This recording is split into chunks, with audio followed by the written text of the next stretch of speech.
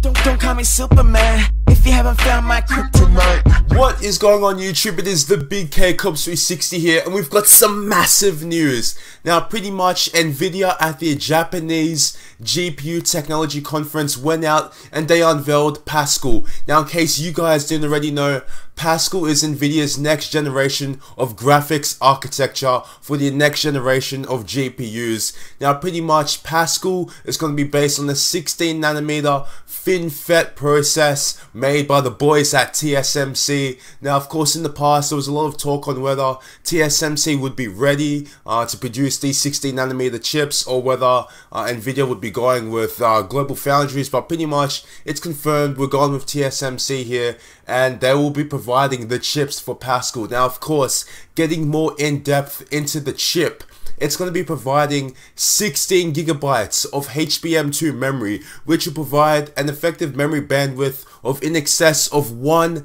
terabyte a second. That is absolutely insane. Repeat, 1 terabyte a second of memory bandwidth. That is some really good shit. And of course, the GPU will be available in dual GPU configurations, where we will be seeing at least 2 terabyte a second worth of effective memory bandwidth. I mean, that is really good, and that is very fast. Now, of course, you guys may be asking, Cobbs man, when is this chip gonna drop? When are the new Pascal cards gonna drop? Well, apparently, according to the source, we will be seeing them in the first half of 2016. Now, do keep in mind that AMD is also coming out with their Arctic Islands chips, and of course, they are supposedly on HBM2 as well. Now, when I talk about Arctic Islands is an entire series, and I believe Greenland is the flagship. So we're going to be seeing whatever NVIDIA codenames their flagship card against Greenland, or Arctic Islands versus Pascal. And of course, not all of the Pascal GPUs, or not all of the Arctic Islands GPUs will be on HBM2.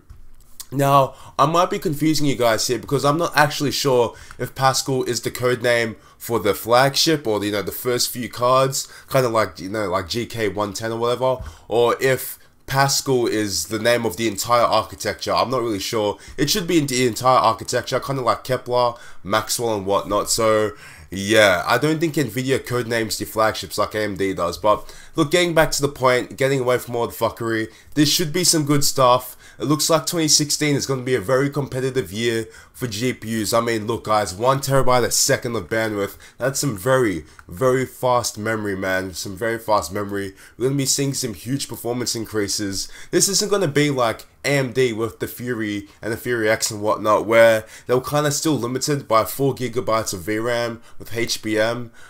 This is going to be different. It's not going to be like a massive improvement, of course, but it's going to be significant. And just all in all, we're seeing it's going to be a great future, man. I'm speechless. I'm absolutely speechless. We're seeing both companies dropping, the size of the manufacturing process down to 14/16 nanometers. We're seeing HBM2 come into play. We're going to be seeing GDDR5X come into play. HBM1, just standard HBM1, probably on the lower end flagship cards, and yeah, it's just going to be good. And of course, that was an oxymoron. You can't have a lower end flagship card. That makes no sense. But anyway, let's leave that out.